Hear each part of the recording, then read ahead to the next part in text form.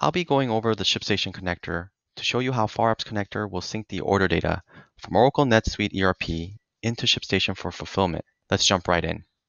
You should already have an order in NetSuite that needs to be fulfilled and sent to ShipStation. We will be taking this specific sales order as the example today. The great thing about the FarApp connector is that once you set up the connection between FarApp and NetSuite and FarApp and ShipStation, orders will automatically sync into ShipStation. So when you're in ShipStation, all you have to do is click on this refresh button on the top right of the screen. You'll select all stores to update. Then once it's finished, you'll click on this reload button under awaiting shipment. You'll see the order there at the very top once it reloads, waiting to be fulfilled. Just double click it to see the order details in full. You'll notice all the relevant order details are there, including the shipping costs, the product total, the shipping information, etc.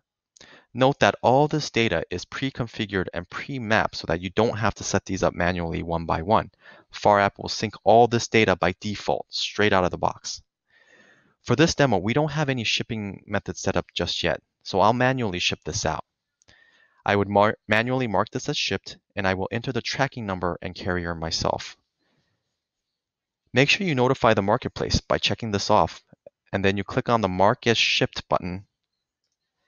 And on the top right of the screen, you'll see the confirmation message. Now you'll notice that the order is no longer on the screen since it's no longer awaiting shipment. It's under the Shipped section of ShipStation. Finally, we want to make sure this tracking number was recorded properly in NetSuite.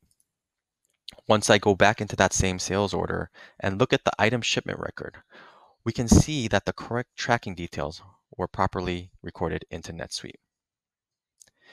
Now, I haven't really shown you the FarApp dashboard, and that's because all this data is being synced in the background seamlessly back and forth.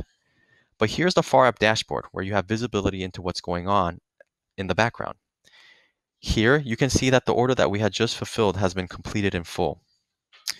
If you go to the Fulfillment tab on the left menu, you can also see the various shipping methods to set up.